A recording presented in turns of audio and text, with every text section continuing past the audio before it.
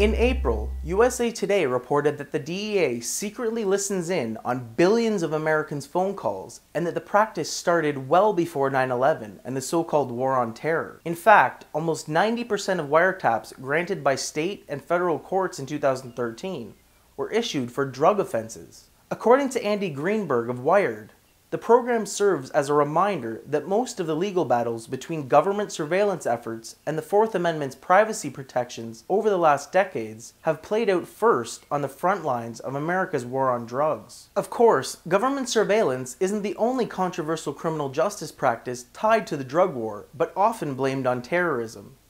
The list includes gems like providing military gear to police, legalized theft by police via civil asset forfeiture, and the massive number of people in prison for nonviolent drug crimes, especially cannabis.